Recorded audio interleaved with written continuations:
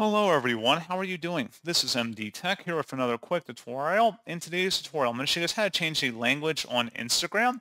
So this should hopefully be a pretty straightforward process here, guys. And without further ado, let's go ahead and jump straight into it. So all you have to do is open up your Instagram account and select your profile icon on the bottom right.